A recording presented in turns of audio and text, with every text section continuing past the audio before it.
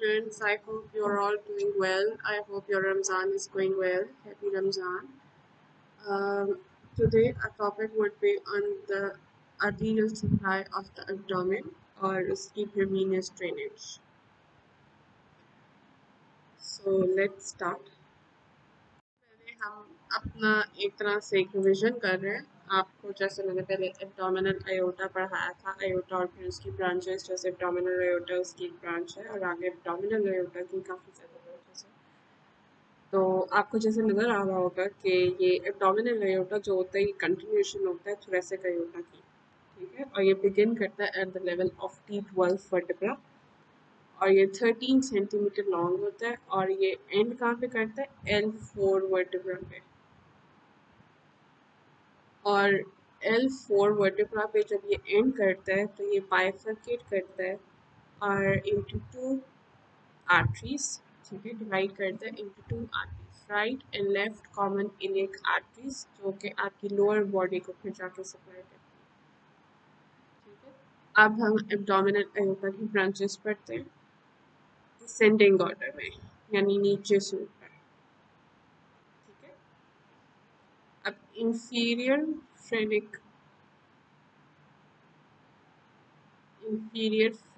artery. Inferior phrenic artery is a branch of abdominal aorta और ये paired arteries होती हैं. They arise posteriorly at the level of T12. T12 के level पे posteriorly ये arise करती हैं और ये किसको सप्लाई करती हैं? डायाफ्राम को.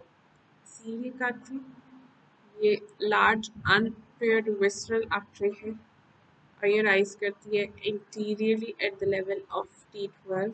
It is also known as celiac trunk और ये किस किस को सप्लाई करती है? liver, stomach, abdominal, esophagus, spleen, superior duodenum and superior pancreas. duodenum आपकी intestine को कहते हैं.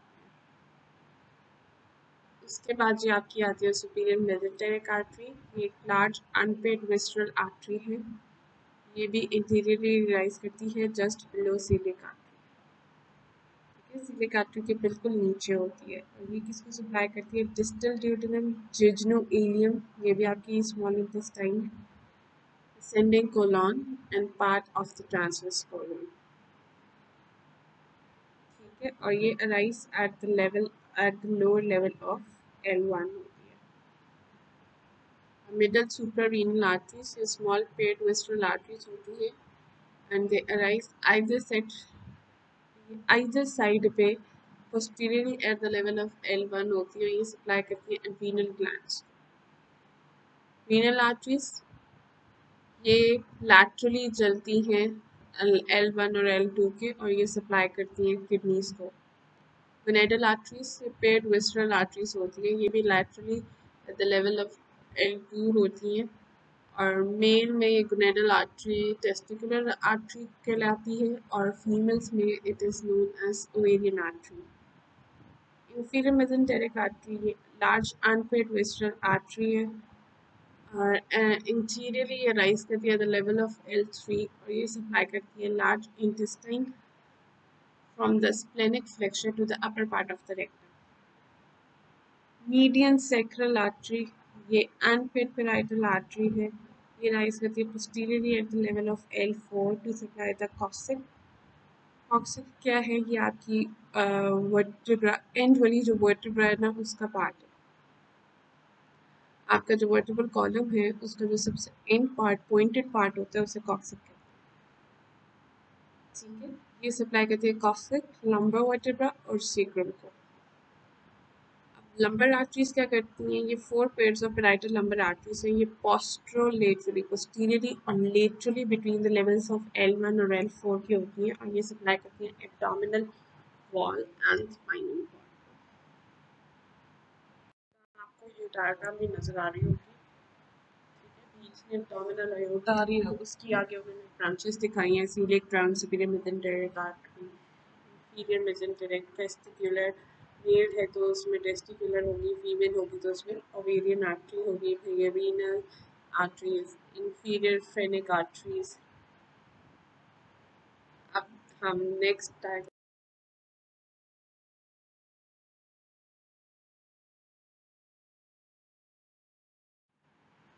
ये हमारी अभी तक विजन ही चल रही है, ठीक है। अब हम जी एक और चीज़ रिवाइज करते हैं, आपका थोरेसिक अयोटा और फिर एब्डोमिनल अयोटा। ठीक है, थोरेसिक अयोटा की भी अनपेयर्ड और पेयर्ड ब्रांचेस है, ये मैंने आपको पहले बहुत डिटेल से पढ़ाया हुआ है। अब पेयर्ड थोरेसिक अयोटा की जो पेयर्ड ब्रांचेस है उसमें इंटरकॉस्टल आर्टरीज है जो कि vertebrae, spinal cord, back muscles, body wall, skin को सप्लाई करती हैं। सुपीरियर फ्रेनिक आर्टरीज हैं जो कि vertebrae, spinal cord, back muscles, body wall, skin, diaphragm इनको सप्लाई करती हैं। फिर थोरेसिक अयोटा की जो अनपेयर्ड ब्रांचेस है उसमें ब्रोंकियल आर्टरीज है, ठीक है, वो आपको करती है air passages of the respiratory tract और लंग टिश्यू को सप्लाई। फिर पेरिकार्डियल आर्टरीज तो पेरिकार्डियम को करती हैं, एसोफेजियल आर्टरीज जो एसोफेगस को करती है, और मीडियस्टाइनल आर्टरीज जो मीडियस्टाइनल स्ट्रक्चर्स को ब्लड सप्लाई प्रोवाइड करती हैं। थोरेसिक अयोटा से आगे आपके नीचे एब्डोमिनल अयोटा आ जाता है। एब्डोमिनल अयोटा की आगे जो ब्रांचेस हैं उसमें एक इंफीरियर फ्रेनिक आर्टरी है जो कि डायफ्राम और inferior portion of the inferior क्या होता है, inferior portion of the oesophagus यानी निचला पोर्शन। एड्रीनल आर्टरीज जो एड्रीनल ग्लैंड्स को, रीनल आर्टरीज किडनीज को, गनेडल आर्टरीज टेस्टिस और ovaries, lumbar arteries vertebra, spinal cord, abdominal wall, lumbar region, और फिर कॉमन इलिक आर्टरीज आपके लोअर लेवल लोअर बॉडी को जाके सप्लाई करती है। फिर इसमें एक सीलिक ट्रंक आती है, फिर सीलिक आर्टरी, उसकी आगे जो ब्रांचेस है लेफ्ट गैस्ट्रिक है जो कि स्टमक और एडजेसेंट पोर्शन और स्टमक के पास जितने भी एसोफेगस के पोर्शन होते हैं ना adjacent to the stomach, adjacent portion of the oesophagus को सप्लाई करता है। सप्लेनिक आर्टरी सुप्रीम स्टमक और पेंक्रियास को करती है। Common hepatic artery liver, stomach, gall bladder, duodenum, pancreas को करती है। Superior mesenteric artery pancreas, small intestine, appendix, first two thirds of large intestine को। Inferior mesenteric artery last third of large intestine को। ठीक है, ये एब्डोमिनल अयोटा की branches है और एब्डोमिनल अयोटा आगे मीडियल सैक्रल आर्टरी बनती है और जाके वेरिन सप्लाई करते हैं। अब आज हम आपका पढ़ेंगे एब्डोमिनल अयोटा और उसकी ब्रांचेस, उनको डिटेल में देखेंगे। ठीक है, सबसे पहले जो ब्रांच आपकी एब्डोमिनल अयोटा की आती है वो सीलिक ट्रंक आती है। ठीक है, it is the second branch of the abdominal aorta. First branches जो होती हैं वो होती हैं जी paired inferior phrenic arteries. Paired branches होती है जो इंफीरियर फ्रेनिक आर्टरीज की, वो इसकी फर्स्ट ब्रांच है एब्डोमिनल अयोटा की। इसकी सेकंड ब्रांच सीलिक ट्रंक है और ये अराइज करती है interior aspect of the aorta at the aortic hiatus of the diaphragm T12 के लेवल पे। T12 के लेवल पे डायफ्राम में अयोटिक हाइटस है, वहाँ से ये अराइज करती है। जब ये अयोटा से निकलती है coeliac trunk x tends approximately 1 centimetre, 1 centimetre बाहर जब निकलेगी तो ये डिवाइड करेगी into 3 major branches, left gastric, splenic और common hepatic arteries. Coeliac trunk की आगे जो ब्रांचेस हैं वो है left gastric, splenic and common hepatic arteries. One of these branches, इसकी वन ब्रांच आपकी राइट हैंड साइड पे जाएंगी और टू आपकी लेफ्ट हैंड साइड पे जाएंगी। और ये मेजर आर्टीरियल सप्लाई है आपकी to the stomach, spleen, liver, gall bladder, abdominal, oesophagus, pancreas और ड्यूडेनम।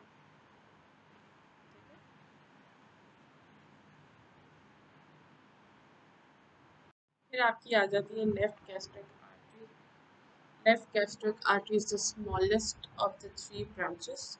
ठीक है, सीलिक ट्रंक की आगे जो सीलिक ट्रंक की जो आगे ब्रांचेस है उसमें लेफ्ट गैस्ट्रिक आर्टरी आपकी स्मॉलेस्ट है इन तीनों ब्रांचेस में से, और ये असेंड करती है अक्रॉस द डायफ्राम,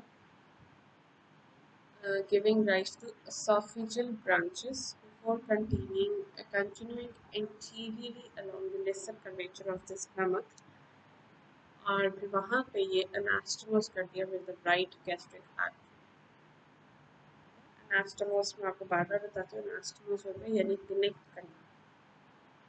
असेंड ये चलती है डायफ्राम के सामने से और राइस देती है esophageal ब्रांचेस को।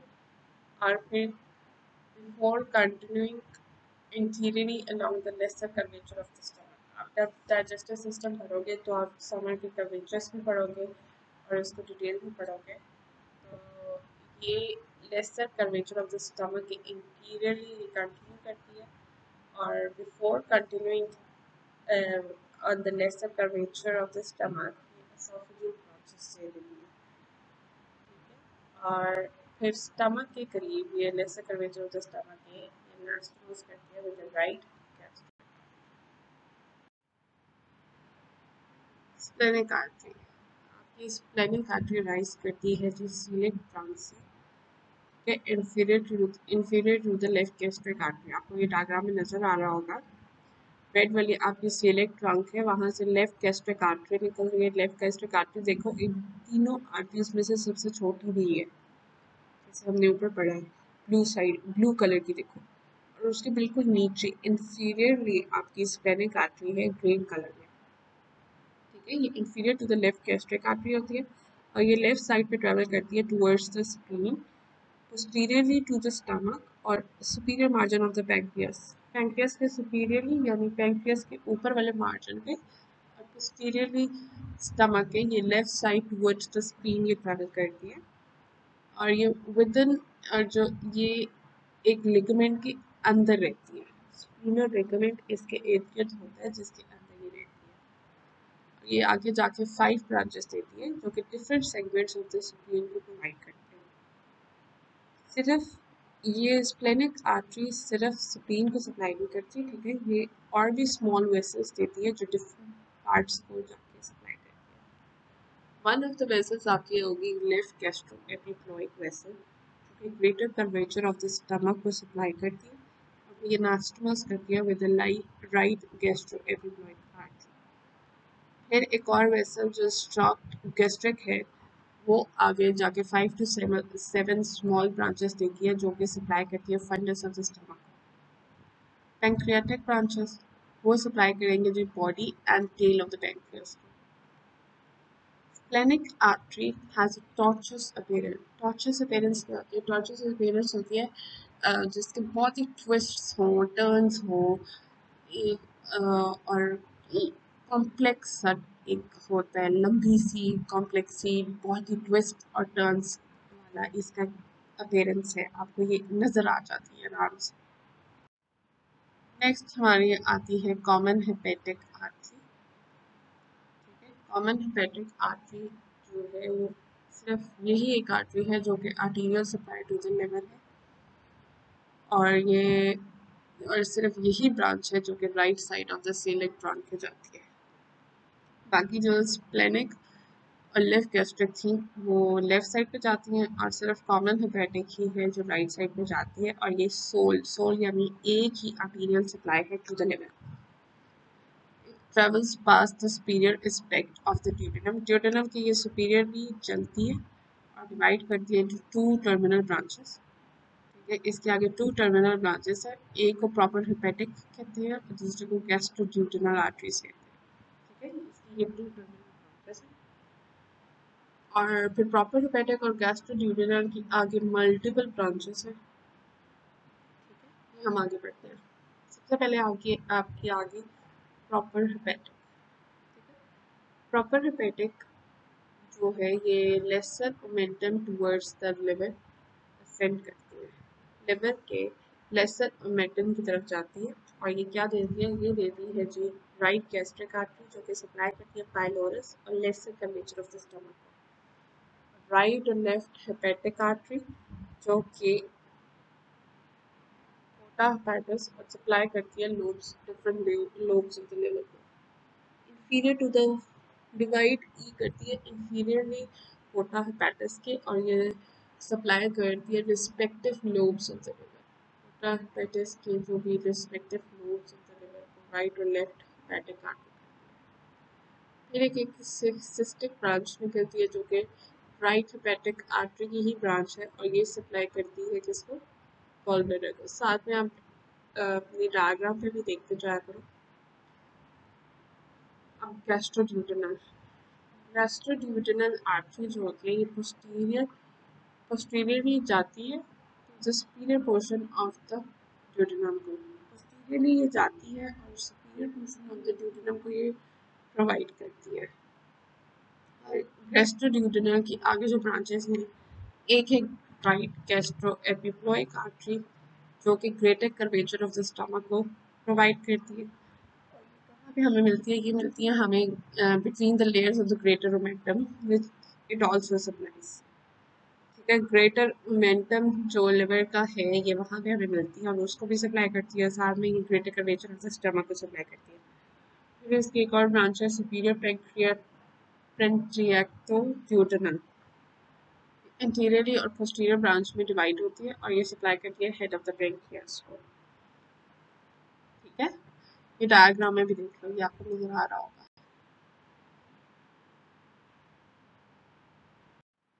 ये एक डायग्राम है जी, ये आपका एक स्टमक है। ठीक है, इसके डिफरेंट पार्ट्स होते हैं, greater curvature, lesser curvature, funds. ठीक है, अब लेफ्ट गैस्ट्रिक आर्टरी देखो upper part of the stomach को कर रही है। अब जो स्प्लेनिक आर्टरी है वो बीच वाले हिस्से को कर रही है और जो कॉमन हेपेटिक आर्टरी है वो मिड मिड साइड से towards the lesser curvature.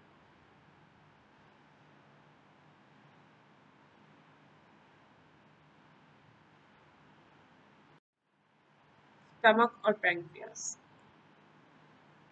Stomach is the only organ to receive arterial supply from all the three branches of the celiac trunk. Celiac trunk की सारी तीनों branches है, stomach only organ है जो कि arterial supply देता है।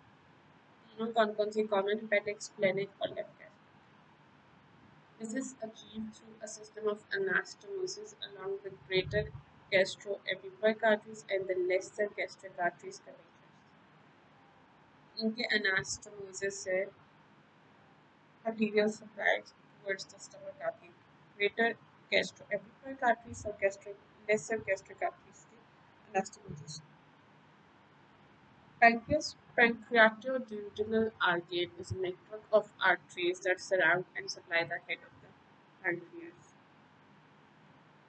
और इसकी अगर two main arteries हैं, each has an interior or posterior branch that anastomose, for example interior to interior, forming a ring structure।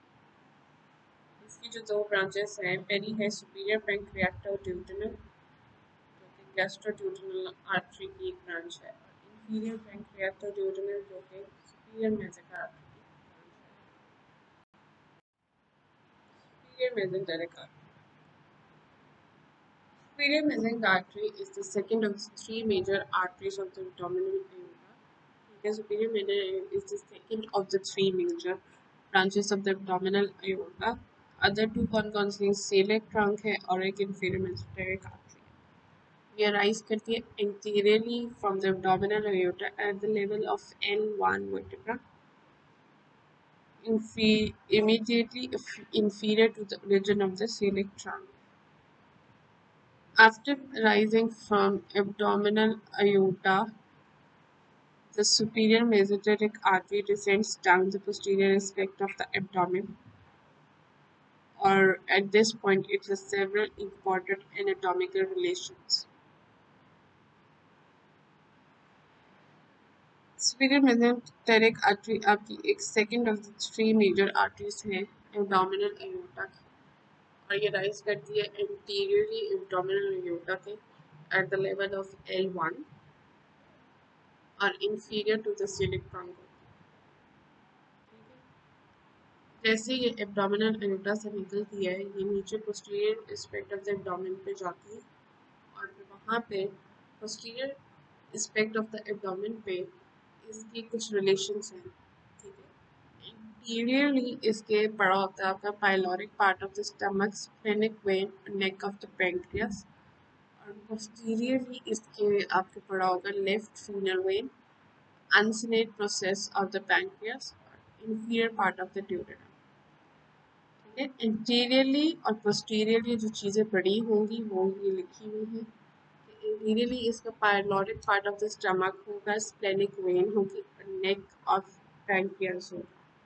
Posteriorly left renal vein होगी, uncinate process of the pancreas और inferior part of the duodenum. Uncinate process is the only part of the pancreas that hooks around the back of the SMA. Superior mesenteric artery को SMA कहते हैं, ठीक है.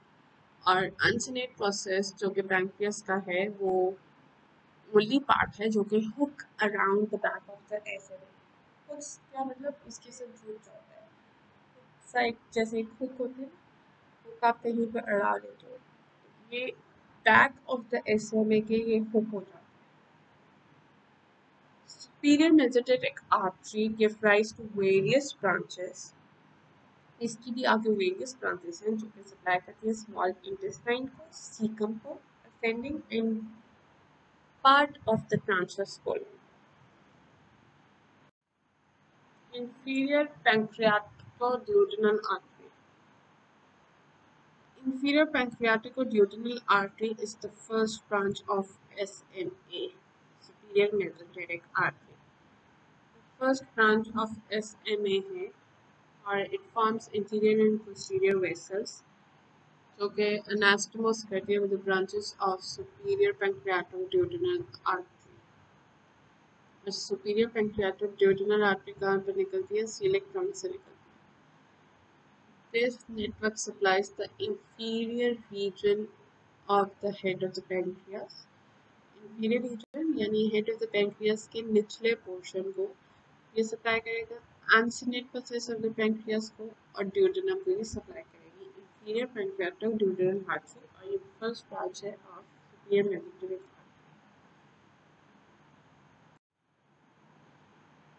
Jejunal and ileal arteries.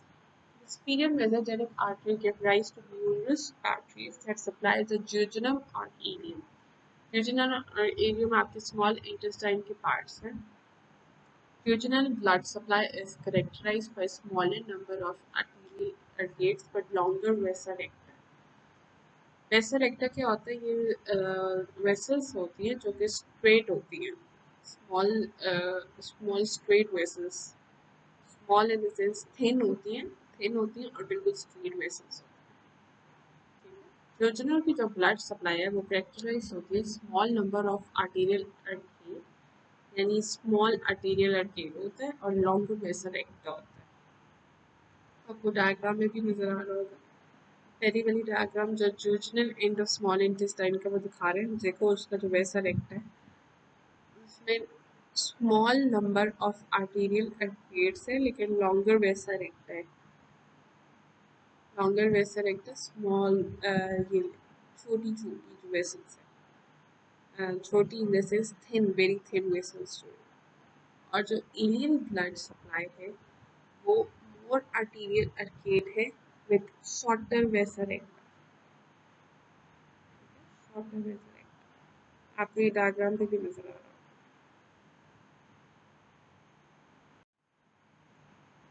Right and middle colic और ileal colic arteries.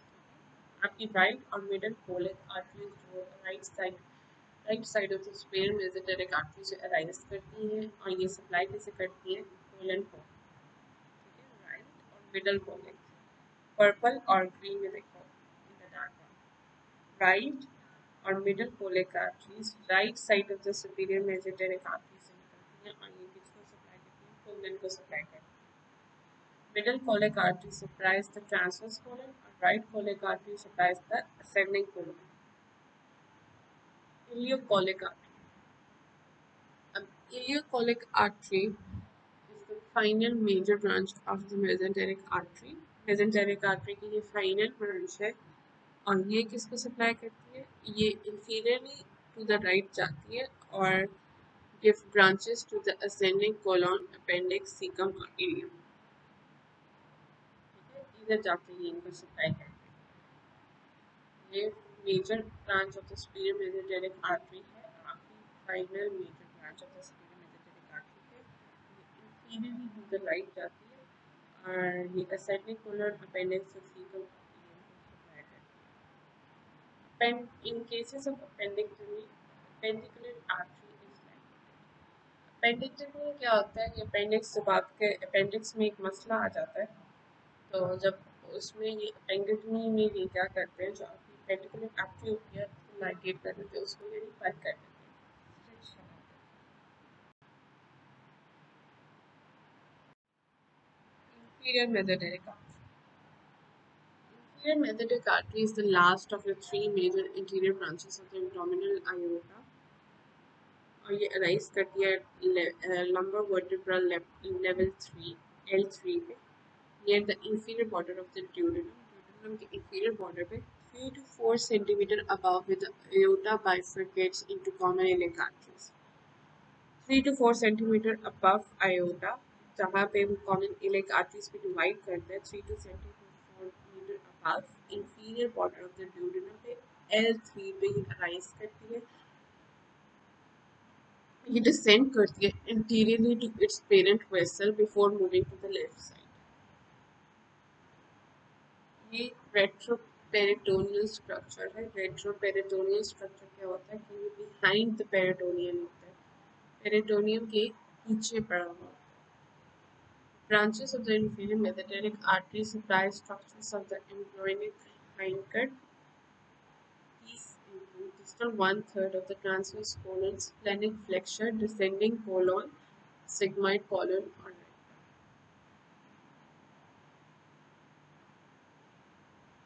और इन सबको ये supply करती है inferior mesenteric arteries. Left colic artery. Left colic artery is the first branch of inferior mesenteric artery, और ये सप्लाई करती है distal one-third, distal यानी away from the root, distal one-third of the transverse colon and the descending colon. After arising from its parent artery, it travels anteriorly to psoas major muscle, left ureter or left internal spermatic vessels before divided into ascending or descending branches. First branch of the IME है, और ये supply करती है distal one third of the transverse colon and descending colon को, और ये अपनी जो पेरेंट आर्टरी से निकलती है ये ट्रैवल करती है interiorly to sauce major muscle, left ureter और लेफ्ट इंटरनल स्पर्मेटिक वेसल्स, ये डिवाइड करती है इन असेंडिंग और डिसेंडिंग ब्रांचेस। असेंडिंग ब्रांच क्या होती है, ये लेफ्ट किडनी को इंटीरियरली क्रॉस करती है before entering the mesentery of the transverse colon, moving superiorly, और ये सप्लाई करती है distal one-third of the transverse colon और जो descending branch है वो inferiorly सप्लाई करती है lower part of the descending colon और anastomose करती है with the superior sigmoid arteries. The sigmoid arteries supply the descending colon and the sigmoid colon. They are typically 2 to 4 branches. The uppermost branch from the superior sigmoid artery. They run inferiorly, obliquely, and to the left, crossing over the psoas major, left ureter, or left internal spermatic vessel. Sigmoid arteries से supply करती है descending colon और sigmoid colon को, और इसकी typically 2 to 4 branches होती है, और that's called the superior sigmoid artery. inferiorly भी जाती हैं, obliquely भी जाती हैं to the left, crossing over the psoas major, left ureter or left internal spermatic vessel. Superior rectal artery is a continuation of inferior mesenteric artery, और ये किसको supply करती है, to the rectum. Descend करती है into pelvis, crossing the left common iliac artery and vein. S3 vertebral level पे ये 2 terminal branches देती है, और दोनों branches each side of the rectum को करती है, लेफ्ट वाली लेफ्ट को करेगी, राइट वाली राइट को सप्लाई करेगी of the rectum.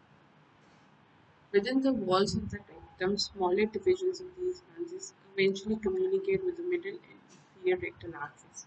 Rectum के अंदर ये smaller divisions of these branches, rectum के अंदर ये middle और inferior rectal arteries के साथ communicate करती है. That's all from the arterial supply of the abdomen. I hope आपको समझ आई हो. Thank you.